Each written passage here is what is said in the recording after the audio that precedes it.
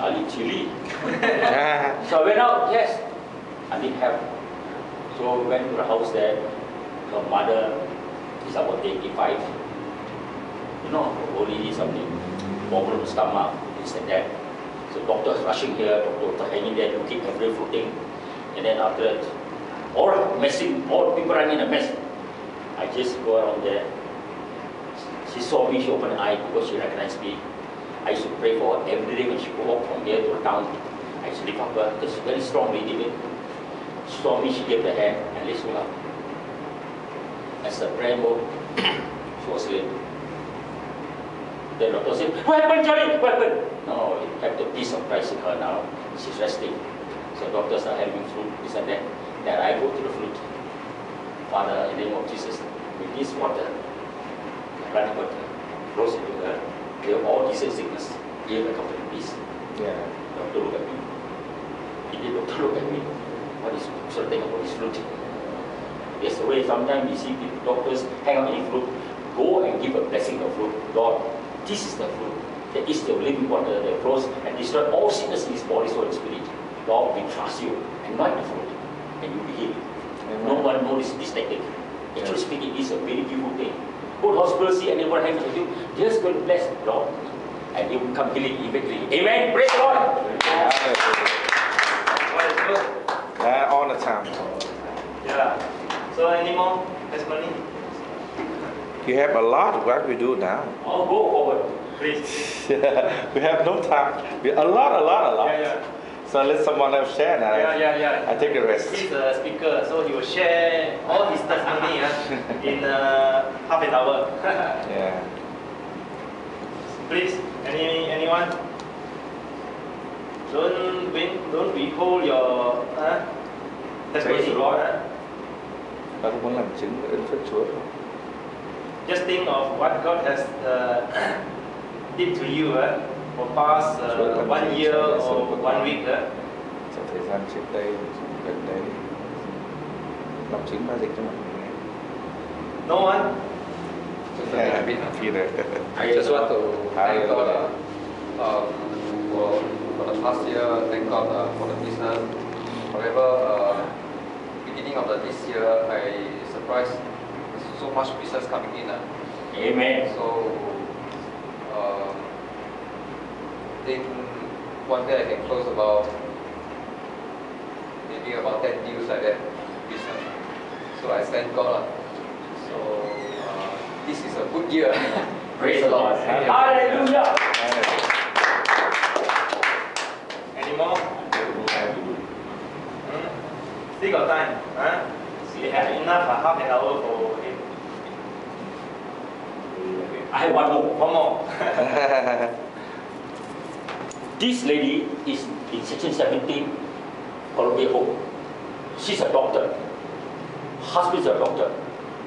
Don't know what reason. She's in a coma and only can stare out the roof days and night over this eye. So each time when I pray, the husband see, the husband push him away. He doesn't want people to pray for the wife. Okay? So I only know it will come at 11 in the morning, so I go up at 9 o'clock in the morning. Okay? Each time they push the patient out, a lot of ladies there. Brother, if you have time, visit them. All on my age 70 plus. Pastor, reverend, health superintendent, doctors, lawyers, teachers, all are there. You can say your prayer one by one. No one will scold you. I'm a modest member there, they never say anything. So, it took me nearly 3.5 years to pray for this mother, this sister. Every day I pray, Lord, your will be done. You created us for beauty, for success, but not for failure. You want us to enjoy your glory as in time, and enjoy and be. Let this mother know. Look at her. The only thing belongs to her, in her, is that this is the living soul belongs to you. The rest is earth, the earth, God's as Father. Don't let her suffer, Father. Take her back, walk her back. Let her see the beauty of heavens and paradise and pray all this like that. Last week she passed away. Do you think that beautiful? Yeah, awesome. She passed away and they have a funeral with service. Praise the Lord. God answered that for 3 years. Amen. Amen. See, the Brother Charlie has so much to share. How about you? Any more? If not, so quiet. Praise the Lord. Hallelujah. Just a bit. Okay. The day we receive our salvation, God wants us to share His love with others. It's only, are we sensitive enough or not? Sometimes we can be very naive. There's a very young widow in the church. Sad to say that husband passed away in an accident. So before the season, the Christmas, New Year, she was grooming in her a new widow, young widow, and he needs a lot of help, so many burdens, so many responsibility. This one I know only after that I read the Facebook. So it was like, so there's one old brother, somehow or other God has touched him. So before the Christmas day, he just go near to her and give her a love gift. To him, it's just a concern, a new widow concern. But lady, he knew that little love gift to her meant a lot of things. Amen. Because he was long to fulfill. I wanted to do that before after the Christmas to the New Year. He said, when this love gift came, he has settled all the problem. Not more, not less, just exactly. Praise the Lord. Amen. Any more? I encourage you, then I will share. Okay. I think a month ago, I went to a bookshop. I saw a book. The title attracts me. Living with Confidence in Chaotic World. Have you read this book? It's by this Dr. David Jeremiah. Not Jeremy here. Okay. I find that this book helps me a lot. It teaches us how to live with confidence, especially in this world now. You can see earthquake, flood, so much things happen, financial breakdown. But God has a good thing for His children, and we have the way to do it. And we just follow our Bibles. And I just praise God since He mentioned about business. Just before I come here, I worked on the last whole year. My turnover, actually, last year was a record year for me. With the increase of 35% from the previous year.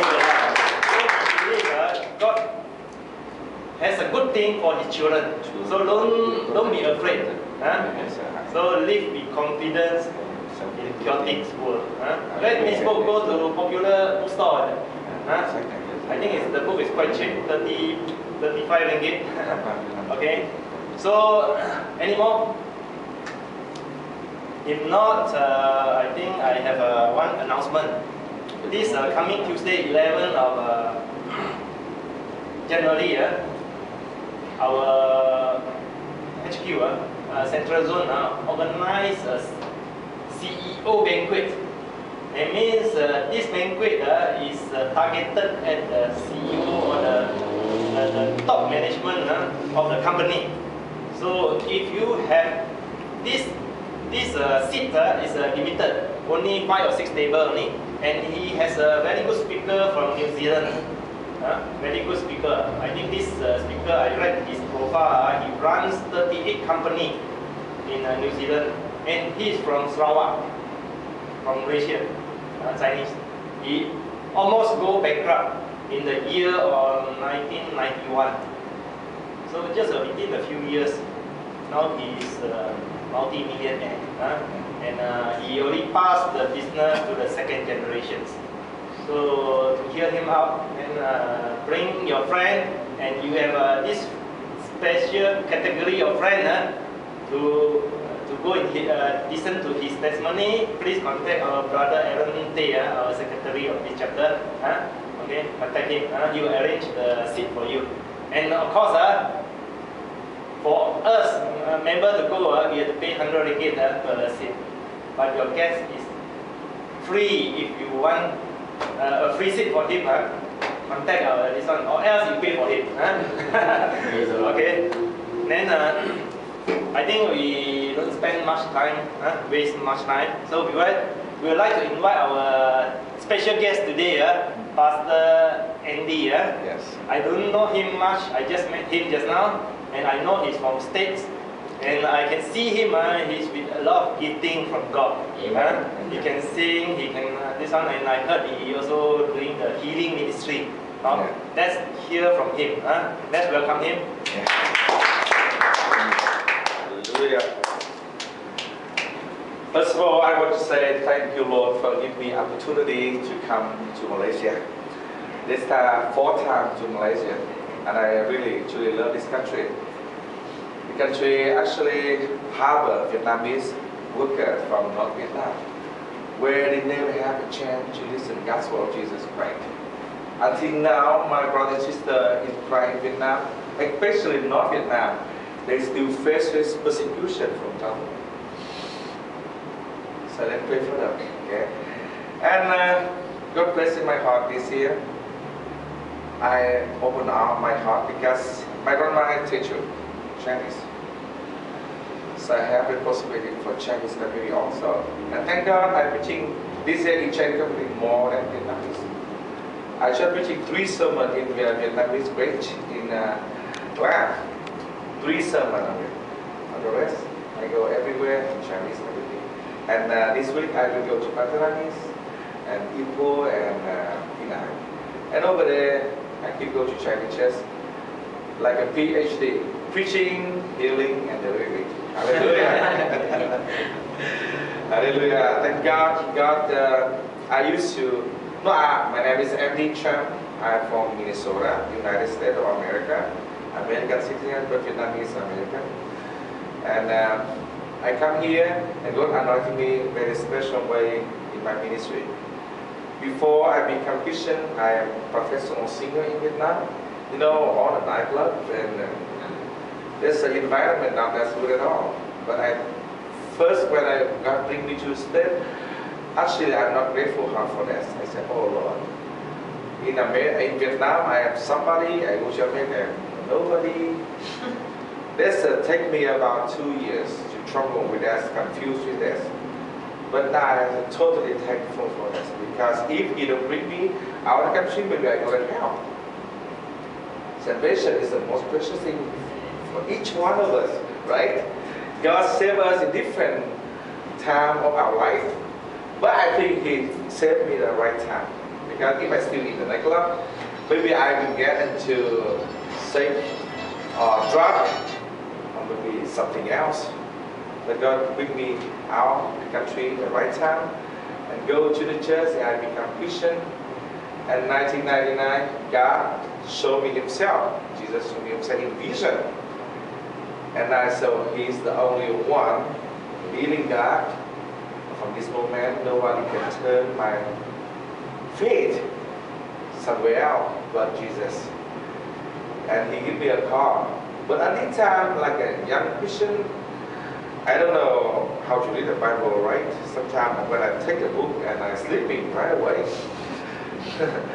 But I know that's the devil trying to stop me, to try to confuse me.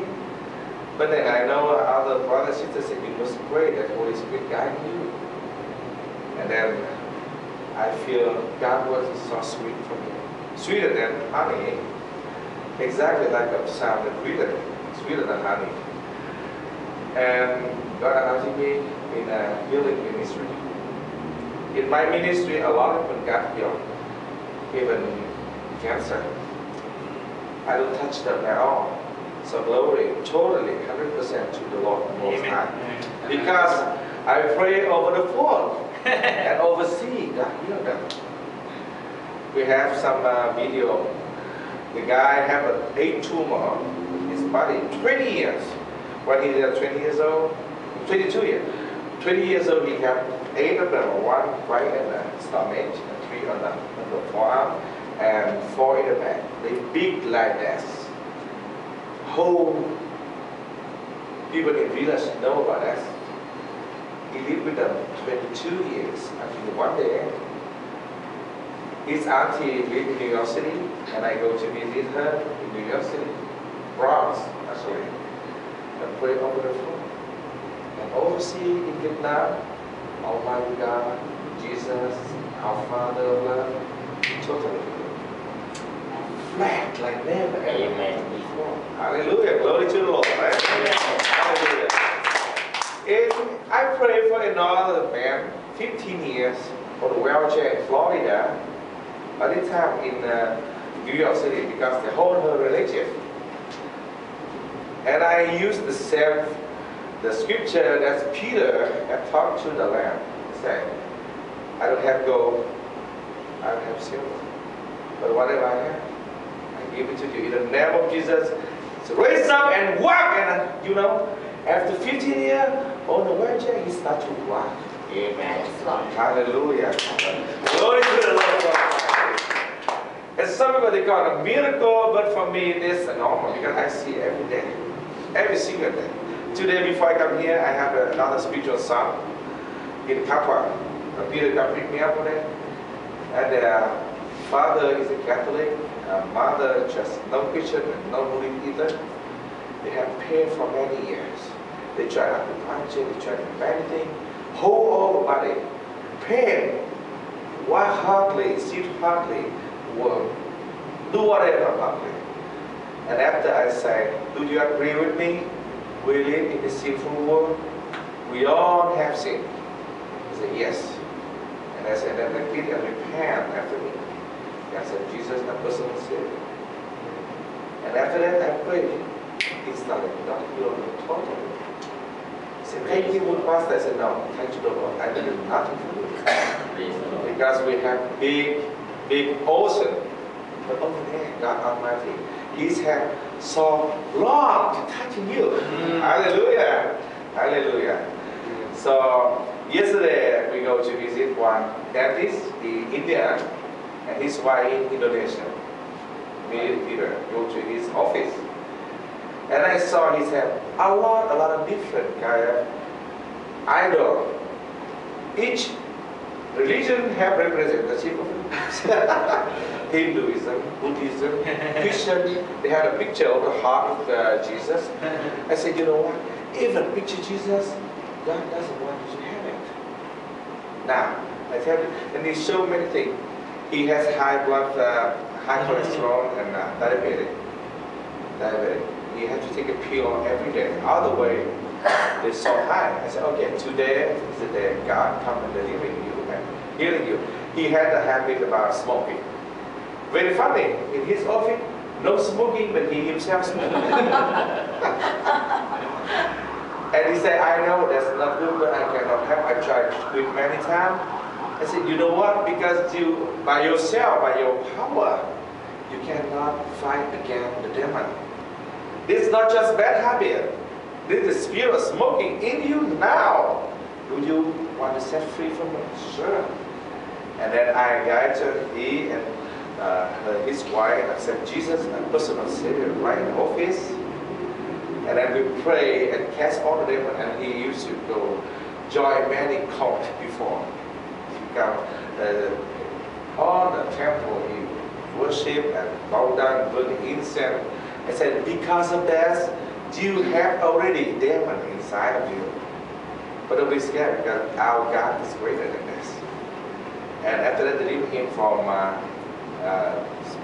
smoking. And after he renounced, rebuked and renounced all the demon has come to him before he has prayed. And you know what happened? He went down. I prayed. First time he put the needle on and checked sugar about 11.8. And after that, I said, okay, now we pray. Lay hand on him and pray in Jesus' name. Normal sugar, come back right now. No more, no more. And that's second time, 10.2. Third time, 8.4. He said, oh, that's good. Said, hallelujah. But you know what? You want to keep the healing, you have to go to the church and tell the pastor, local pastor, I accept Jesus already, please baptize me. What about Jesus? Please teach me the God word. Because the healing come, but devil try to attack back. What's prevent from that? The God word. So I just have to learn the God word. And first of all, you have to take on the rest. I saw some Chinese stuff drinker that I said, okay, I tell you, do the Bible. Yeah, sure, I did. Okay, in the book of Revelation, chapter 20, serpent, the snake, and Satan. Hello, get out of here, Satan. And we cut off and break them in the name of Jesus, and break all the power in the food and send them to the pit where Jesus tells them to go. Hallelujah. Me and Peter, like a partner in Christ. He knows many people. And he knows my heart desire to serve the Lord among Chinese people. And I'm Chinese. I have a responsibility to China, right? So one day I will learn Mandarin because my grandma Techu, but my dad's name will speak Chinese with me. Sorry, I don't know Chinese. And I grew up in Vietnam, especially North Vietnam. So I speak Vietnamese, English, and I talk in Russian too because I spent 10 years in Russia. So I can speak Russian very fluently, even better than English. I thank God will use me to ministry for Russian-speaking people in America, because a lot of like a group from Kazakhstan, from Azerbaijan, they are former Soviet Union republic, and we have a Russian friend delivering many cases, a lot. Whereas every day about 2 or 3 cases they're delivering. Healing a lot, and I ask God, give me each day one soul. Doesn't matter whoever. Before the Lord, Vietnamese, Chinese, Malaysian, Indian, American, British, whoever, equally. But He faithfully, He give me at least 2 souls per day, sometimes much more. So thank God for that. And some people ask me, okay, so where is your church? Where is your own church? Because you say you are a pastor, evangelist. I say, well, my church is the body of Christ. Wherever they need help, I come for this. So anybody of you guys have the friend or loved one, I'm sick, I'm pain, physically, emotionally, need help, give me a call. By the phone, I pray, God will touch them. They touch the body, touch the soul, touch the spirit, so we can go together. Someone asked me, okay, we try to evangelize some people. I've been in Skitcha, his hometown. The lady, she has our 2 restaurants. She has a lot of customers and a lot of friends. I want to talk about Jesus, but I know how. When they love me, but when I say go to church, they say no, and they run. I say, of course, because they not belong to Jesus. Yes, you have to evangelize them to them. So, okay, how? I say, very easy, very easy. When I come to people, I will not talk about religion. All the way, the spirit of religion, they fight against us and stop people to talk with us. I say, okay, first of all, I don't want to talk about religion at all. Because all the religion, except Satanists, all religion teach them to do good deeds, right? Love each other, be kind, charity, helpful. But I don't want to talk about religion because no matter how hard you try in this world, we still have sin. By our sinful nature, and we live in the sinful world, we cannot hide from that. But the only way to get rid of sin, that's the Almighty God. If we ask forgiveness, and when He forgives you, nobody can blame you, right? Okay, let's repent. And whether Buddhist, Muslim, Hindu, whoever, after they repent, they accept Jesus, a person said, God healed instantly. So very easy. In my ministry, 2.5 years, full-time ministry, more than 3,000 people. It's too much. But this is not much because I say, God, give me 1 million souls.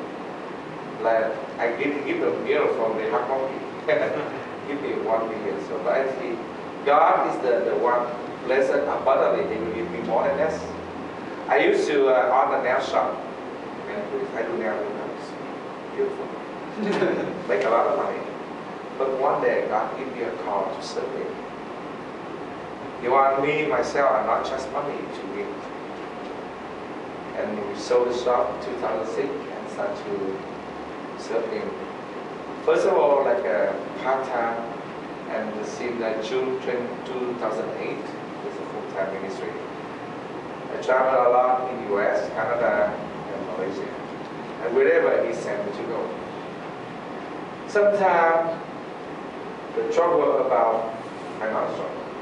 Because before I can decide how to spend money and what to do. But now I have to live with Him. So I understand now I have to live by faith, like Psalm 23. The Lord is my shepherd, I shall not need this. But this year when I go to Malaysia, God bless in my heart. I have to come back here more. So I pray, God, if you want me to come back here to stand firm in basically help Vietnamese group and help Chinese group, let me open a business here. I have my friend, he's a businessman in here, and he offered me to join him as a partner to open Vietnamese restaurant in here, you see.